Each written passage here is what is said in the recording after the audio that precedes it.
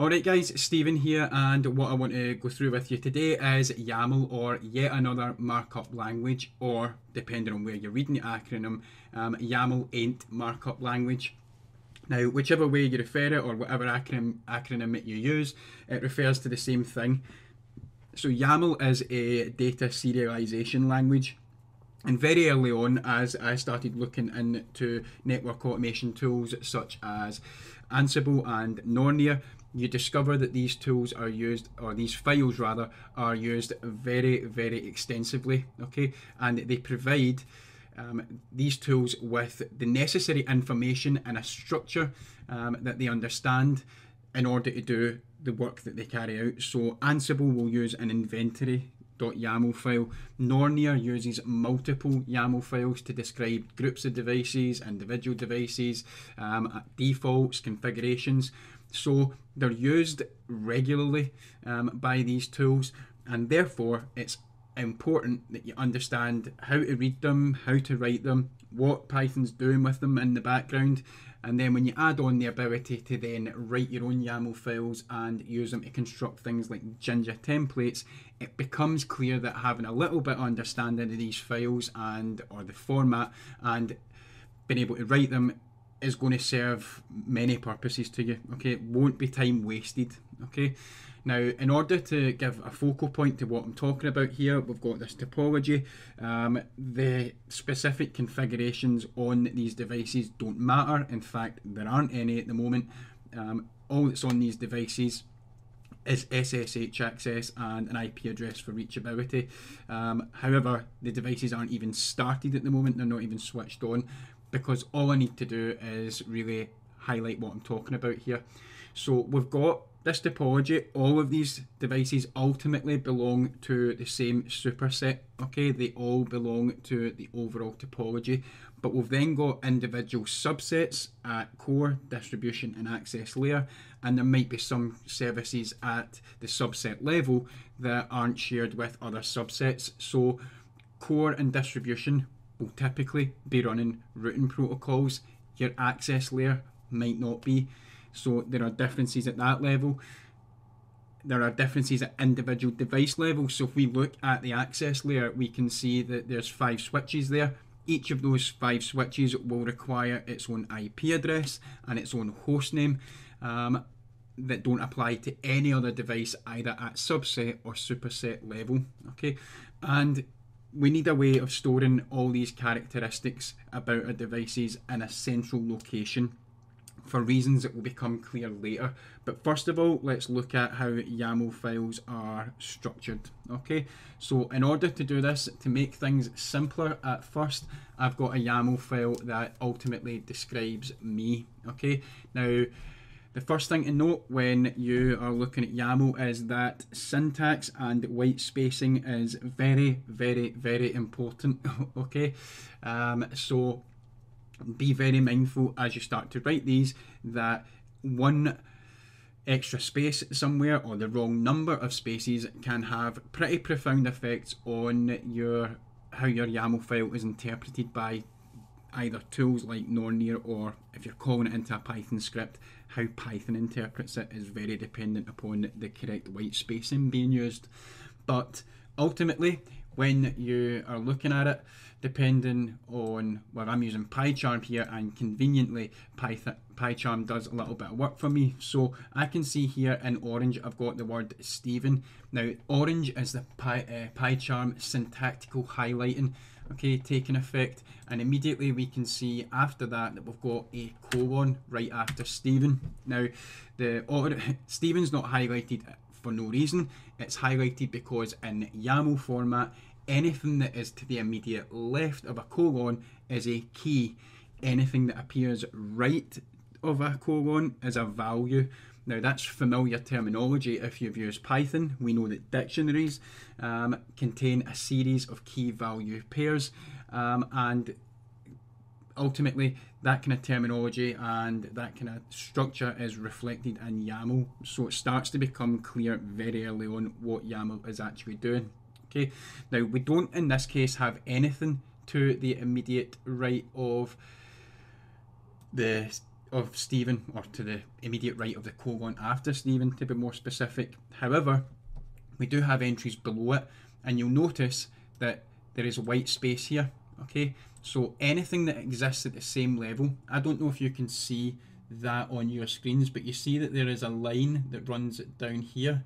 Okay, that is known as a level. Okay, so to be specific, Stephen is a key, okay, because it appears to the left of a colon, but more specifically, it's actually a top level key because it's at the outermost level that we can go. Okay, so I can't go any further to the left with this. So Stephen represents a top level key.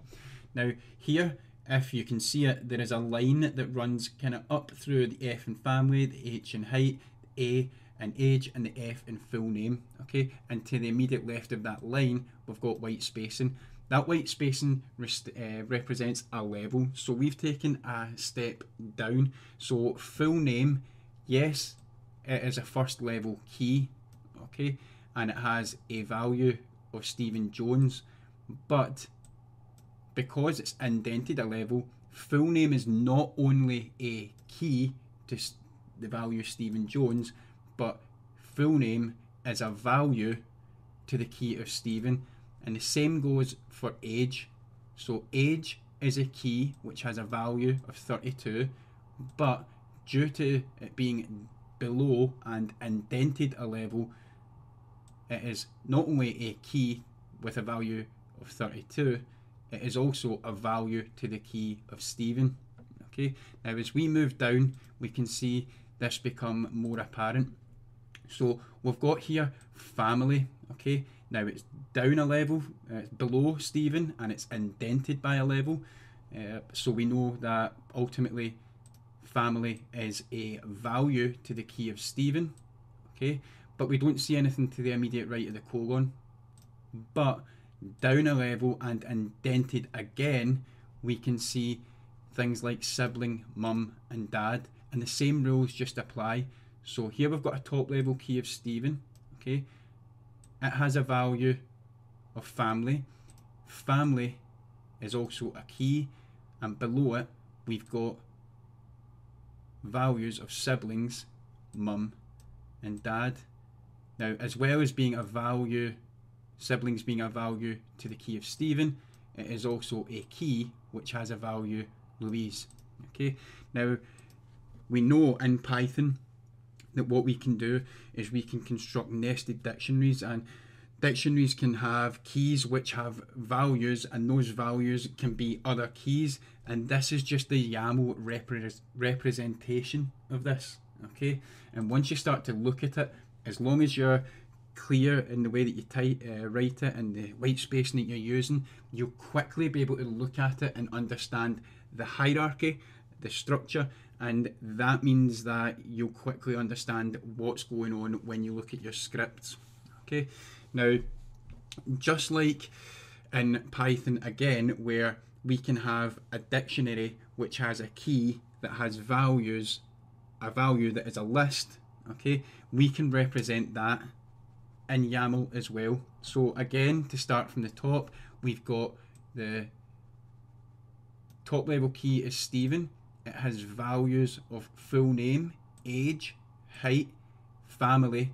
Siblings is not a value to the key of Stephen because it's indented by one level too many. Siblings is a value to the key of family, but city, that is a key, a value to the key of Stephen, and then we get to likes. Okay, now again, there's nothing to the immediate right of the colon that appears after likes, so we know likes is a key, but it has values that are equivalent to these entries. Now when you see, or when you write a dash immediately before an entry in a YAML file like this, Python, when it sees it, it knows that we've got a key here called likes, and this dash tells Python that it's working with a list. Okay, so again, Stephen is a top level key. You move into it, we've got values of full name, age, height, family, city, likes. Likes has a number of values. That value happens to be a list containing multiple entries, and those entries are Cisco, football, and so on and so forth. Now, at the same level as likes, we've got dislikes, and the same rules apply here. Okay, we can see that down a level and indented, we've got a series of entries preceded by a dash, so we know that every entry below that is a list entry, and that overall list, which is that, is the value of the dislikes key. Okay, now this all sounds a lot more difficult than it actually is. I get that. Okay, so what helped me was to actually just write this in Python syntax and see that it is exactly the same whether you use YAML and import the file through Python or whether you hard code all of this into a Python script. The net result is exactly the same. Okay, so what I done was I wrote this. Okay, so we can see here Stephen, top level key. Okay, so think on this as your variable name. Okay, Stephen is a top level key, and there we've got keys called, or values rather, called full name, age, family, city, likes. So inside here, there's your keys, okay, but they are also values to Stephen, okay. And when you get to likes, we've got a key called likes, its value is a list. Then we've got a key called dislikes, and its value is a list, and the entries are exactly the same. So we can see that dislikes, winter, mushroom, onions, angry people, and rudeness. Winter, mushrooms, onions, angry people, and rudeness. So what I'm going to do is I'm going to print this. Specifically, I'm going to pretty print it so that it looks nice and coherent and it's not just a chunk of text. But we'll see how it looks structurally. Okay, so we'll run this.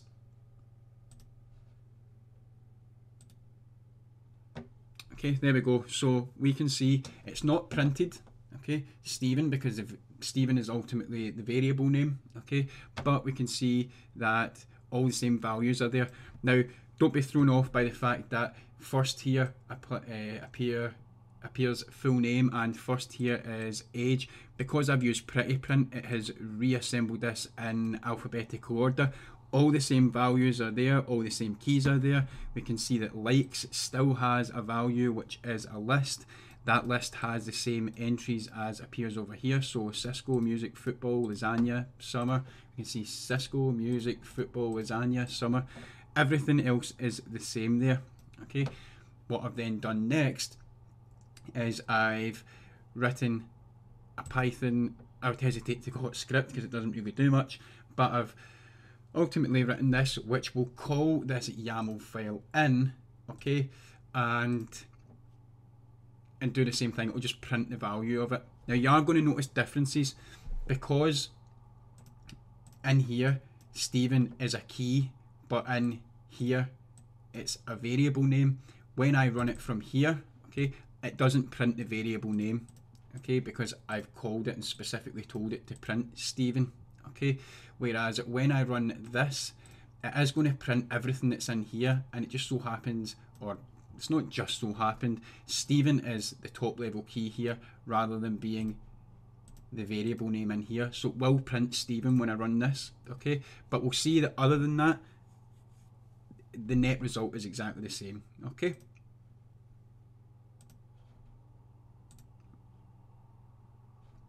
Okay, so there we can see Stephen, age 32, cities there, dislikes is a list with winter, mushrooms, onions, angry people, rudeness. I've got family, my dad, Stephen, mum, Christine, siblings, Louise, full name, Stephen Jones, it isn't really, height, likes is a list, again, Cisco, football, lasagna, music, summer, so on and so forth. Okay, so the net result is the same, but ultimately, what's the difference between this and this? It's not that apparent here, but it becomes more apparent when you deal with something like this. Okay, so let's have a look at the YAML file that I've got to describe this. Okay, now this is a YAML file that corresponds with this topology. Okay, it is a YAML file that I use to render, in order to render Ginger templates. Okay, so if I want to quickly run a lab that has a basic EIGRP setup, okay, I can use this YAML file to render a Ginger template that will create a device by device specific configuration, and I can then send that configuration to all those devices quickly, and we will cover that off in later videos. Okay, so there are a number of things in here that need to be stored or that I want to be sending in a configuration template. Okay, so I've got let's take core 1 for example. Okay, I've got hostname core 1. Okay, so the hostname will be sent. But if we look here, I've got interfaces gig00, gig01, gig02. Well, if we go to core 1, we can see gig00, gig01, gig02. Gig03 is plugged in here, but it's not in the YAML file because gig03 is the interface that I use to bridge this device to my host, okay, for the purposes of reachability. But we can see gig01, gig02, gig00, and in here we've got the characteristics of gig00, gig01, gig02. Okay, so all of these are trunks, so that's denoted. We've got allowed VLANs, that's denoted, but that's besides the point here. Okay, the point I'm trying to make here is that even with basic configurations and a small number of devices, you still get to the point where your YAML file is pretty hefty. Okay, so it gets to, I reckon it's going to be over 200 lines of, yeah, it's close to 300. Okay, call it 250. Okay, lines in a YAML file. Now, in exactly the same way that I took this YAML file and I could hard code its value and its structure into a Python script a bit like this, I could do this. I could take these values or these details and I could configure them into, or I could hard code them rather, into a Python script, and that would look something like this. Okay, now besides being not particularly good to look at, there are glaring issues when you do something like this. Okay, so part of this, or part of what might be stored here, might be, for example, a management IP address. Okay, or it might be, for example, we've got allowed VLANs. Okay, so let's say, for example, you've got scripts and they're hard coded in this manner. So you've got all of your scripts and they've got entries for core 1 and an entry for core 2 and an entry for distro 1 and 2, and you come in here and you see, okay, well, on distro 1 I've got a trunk link set up on gig01 and these are the allowed VLANs. Let's say, for example, you come in and you add a VLAN. Okay, if you want all your scripts to be exactly representative, or you want them to be resilient to change, you would have to go in and manually change each individual script to make sure that the configurations and the characteristics of the device were actually an accurate representation of the devices at any given moment. Okay, so you make one tiny change. Let's say, for example, you change the management IP address of one of your devices and you've got 50 scripts where this device characteristics are hard-coded into it. You need to go through 50 scripts and change that management IP address, or your script is not going to run, or it's going to have undesired effects. When you do it this way, not only is it a lot neater, okay, you simply have one point of change. So I want to go in here and I want to add VLAN 80 onto the trunk link gig00 on core 1, not a problem. I change it in one place, all my scripts then call that in. It means that all my scripts run with that change in effect. Okay, there is also the issue with if you leave scripts behind or you move on and somebody opens up a script that you've written and you've got this hard coded into your scripts and that script doesn't work the way that they want it to, what's their chances of being able to identify why that script's not working the way they want it to? Probably slim to none. Okay, now what I'm going to do here is just to prove the point again that hard coding this and then hard coding it into Python rather yields the same result as calling the YAML file in. I've written a little loop here at the bottom that is, I've created a list that says all devices. All the devices are within that list, and I'm going to say for device in all devices, print the content of device. So it'll go through core 1, print the content of core 1, and so on and so forth. Okay, so we'll look at that first of all.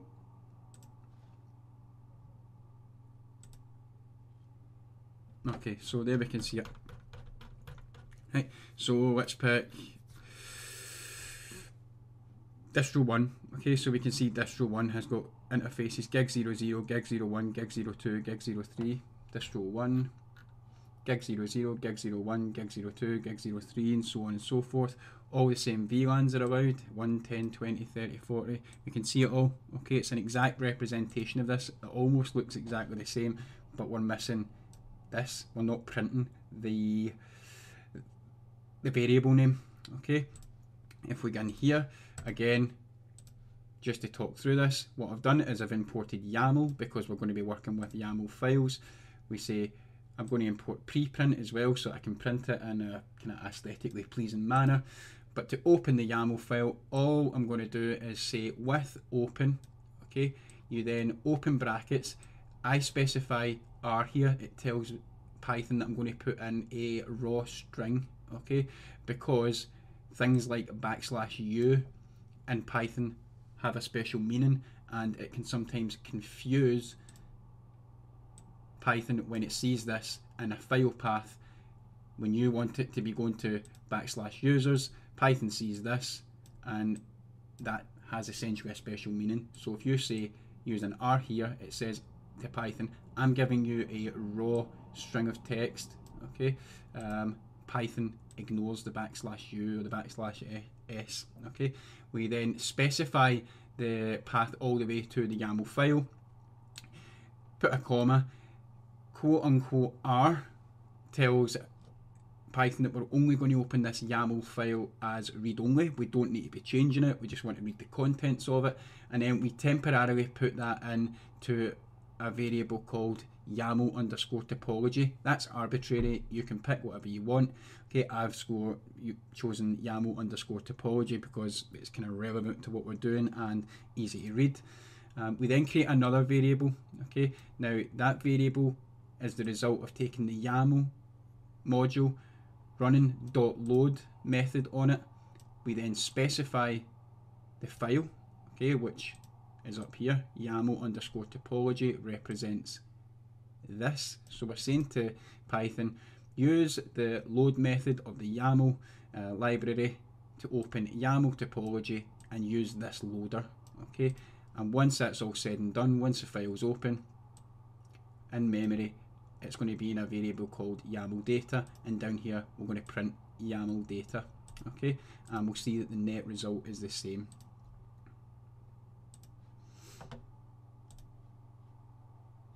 Okay, there we go. Now all the same information is there. It's all readily available for you to call in your script, so you can say okay, at this particular device part of my script, I want to access the host name of access1, and you do that exactly the same way you would if you had it hard coded in somewhere like this.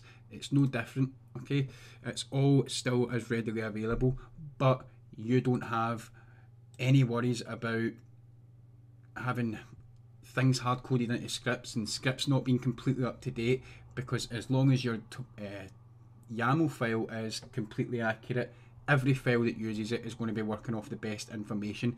This is known as a source of truth, okay, in network automation parlance, and that becomes prevalent when you start looking at things like GitHub and so on and so forth.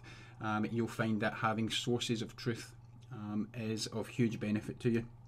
Best advice on this front though would be just to write it. Start off small, learn it, look at it, understand it, and then as you build up labs, try just writing them. Even if you're not going to use the tools, at least just try writing them. Writing YAML files that describe it, call it into Python, print it, see if you get the results that you expect, and eventually after 2-3 tries, this will become second nature to you, and you'll immediately be able to look at a YAML file and understand what is going on. And next, what we're going to look at is taking this information and using it to create device bespoke configurations that we can then send to devices. All right, thanks.